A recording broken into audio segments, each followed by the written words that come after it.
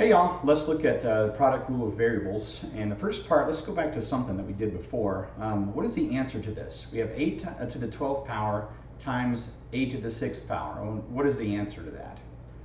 And we know the answer is a to the 18th, right? Because if we strung all these a to the 12th power, a times a times a 12 times, then we multiplied by a to the 6 times, we'd see 18 of those a's multiplied together. That's why we do it. It's not 72, we don't multiply. We add them together if we're multiplying those variables, okay? Let's look at this. If this is true, can you add 12 and 6? Of course you can. That's just 18, all right? So if you look at something that looks more complicated like this really isn't anything complicated. It's just an addition problem. That's all you're doing. Can you add, numbers with different denominators and variables? Sure, you've been doing it for a couple of years now. So all we're doing is we're just looking at these small exponents as if they're, addition that you're going to add fractions with variables and different denominators in. So all you need to do, of course, pause it and copy it if you need to first, is do the same thing. In other words, if this were this problem, if you said x to the 10th, y to the, 5th, x to the negative 13th, and then y to the, negative 8 or something like that, you would look at this and go, okay, well, I got x to the 10th, 10 plus negative 13 is negative 3. Okay, I got y, 5 plus negative 8 is also negative 3, and oh, there we go. And of course, you could write it if you want to. You could move these down and go, that's going to be x to the 3rd, y to the 3rd, and just have a 1 on top. So you know how to do that already. All we're doing is just doing the same thing and having some kind of weird looking, fractions for exponents we're going to be doing. So let's just go ahead and do this first. Let's write this way. We'll have x to the, and of course, I don't need to write 10 plus negative 13 gives me negative 3. I just did it, right? But let's just write it this time. I have an x there and an x there. So this is going to be x to the a plus a over 2, okay? All right. Well, can we add a plus a over 2? In other words, if you were over here and somebody said, hey, here's the problem for you, add this, you'd go, oh, no big deal, I got it. Yeah, so common denominator is 2. So that'll be, let's see, 2a over 2 plus a over 2. That's going to be 3a over 2. So that's all you do here.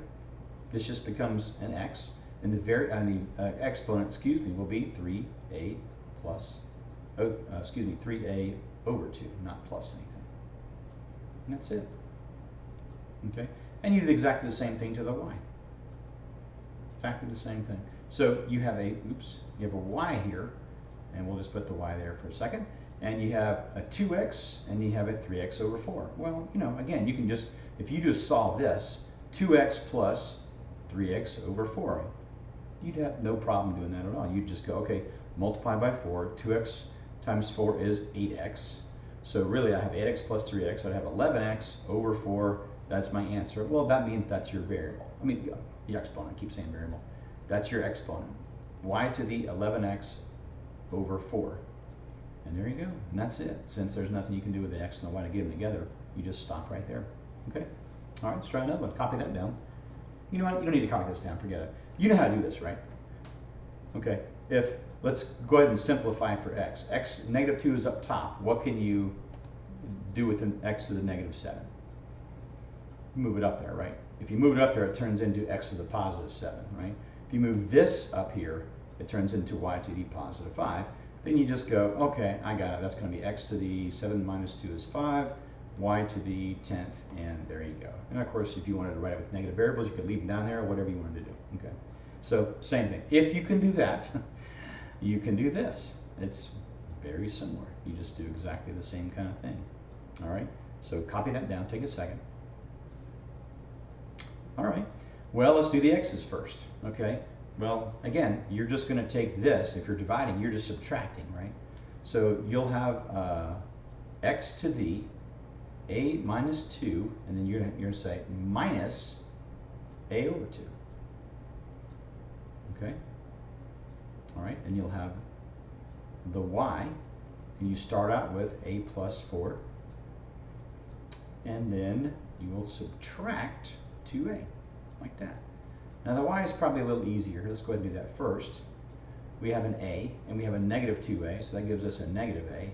You know, of course, we could just say we have a 4 and then a minus a. We could do it that way if you want to. Or you could say negative 4 plus a. That doesn't matter.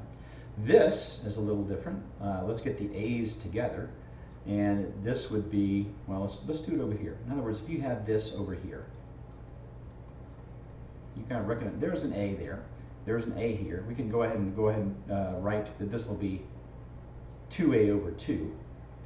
And this will be minus 1a over 2. And then that would be just plain old a over 2 minus 2. Okay, and you can leave it like that if you wanted to. X to the a over 2 minus 2. Or if you wanted to go ahead and just make this into a common denominator, you can say, well, that's going to be over 2, and that'll be, get that up to a 4. So this would be x to the a minus 4 over 2, and then y to the 4 minus a. There we go. Okay, same kind of thing. All right, not too complicated. Once you keep in your head, all you're doing is when you're dividing, you're subtracting.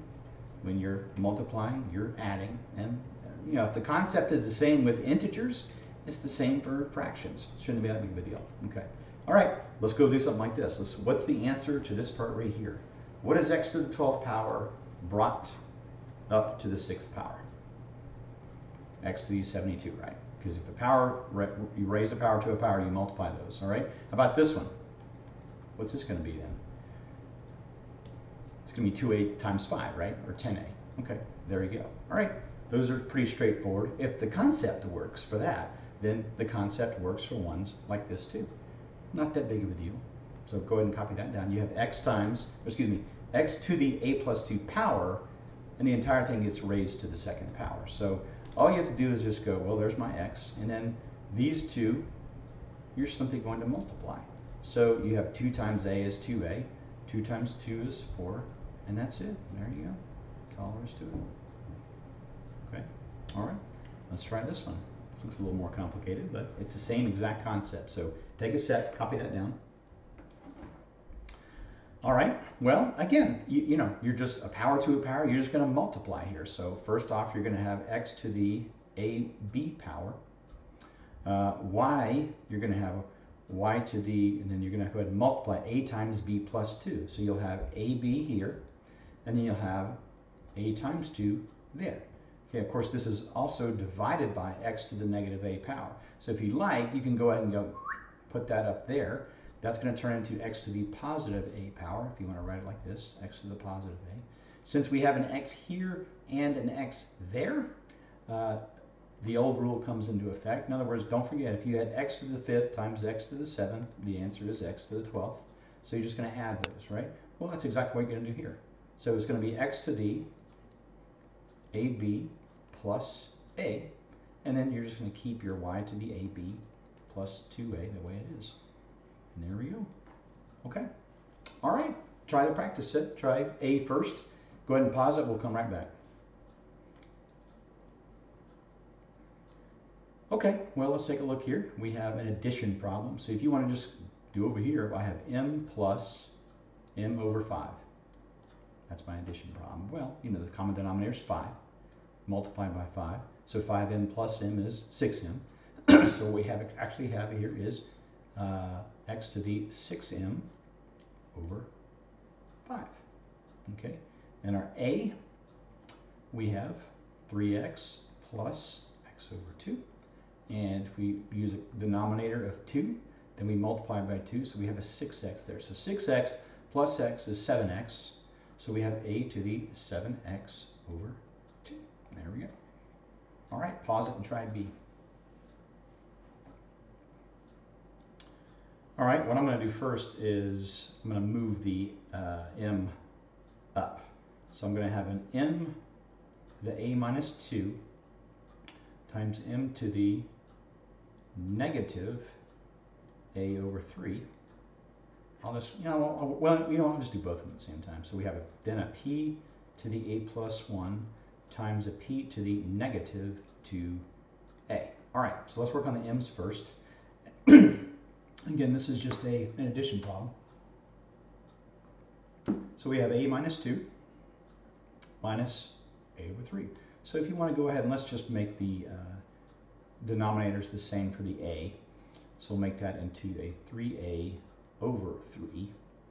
So let's get these two together. I have 3a over 3 minus 1a over 3, which gives me 2a over 3, and then minus 2. There you go. Okay. And if you wanted to go ahead and get those both together, we could go ahead and go, okay, that's going to be over 3, and that'll be a 6.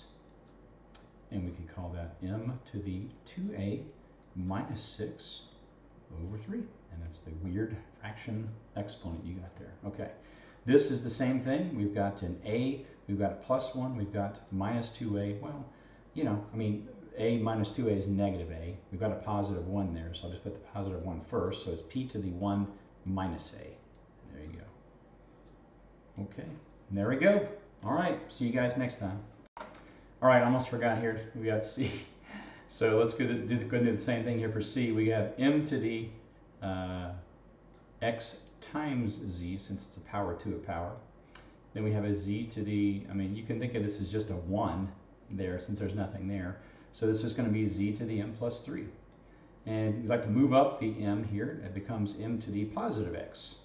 All right? So, you know, there's really not a whole lot to this at this point. We have m to the xz plus x. And then we have z to the m plus 3. And there we go. Okay, that actually did do it this time. See y'all.